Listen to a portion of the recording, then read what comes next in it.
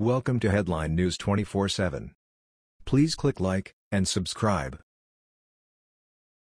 Pissed Texans at their border right now with insane surprise for Hoard of Invaders coming any day.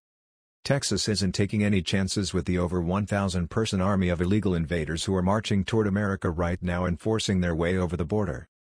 President Donald Trump has issued several warnings about the caravan that's coming and can't be stopped and was ignored. He threatened Mexico to do something about these invaders or face financial consequences.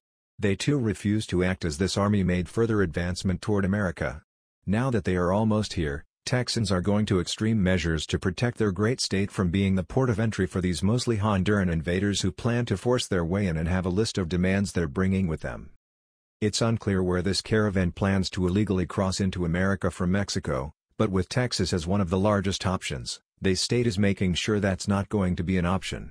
Of course, there's always California, who will likely roll out the red carpet for these illegals, making it easy to enter, but maybe a little more challenging to get to.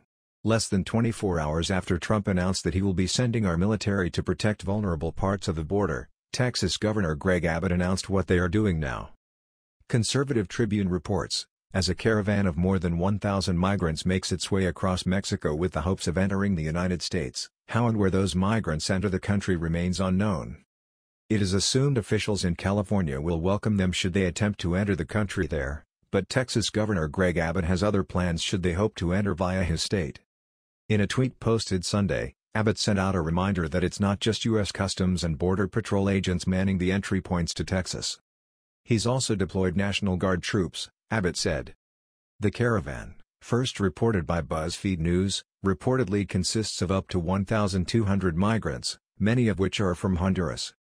Organized by a group of volunteers called Pueblos Sin Fronteras, or People Without Borders, the caravan is intended to help migrants safely reach the United States, bypassing not only authorities who would seek to deport them, but gangs and cartels who are known to assault vulnerable migrants, wrote BuzzFeed reporter Adolfo Flores, who is traveling with the caravan. President Trump isn't the only one harping on this impending issue and why it's important to stop it.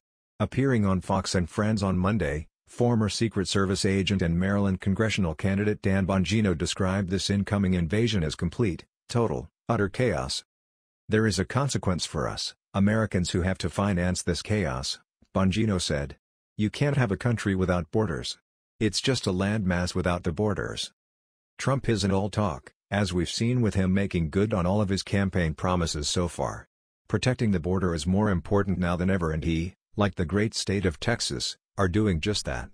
It's not just a threat, it's a promise. That was the news.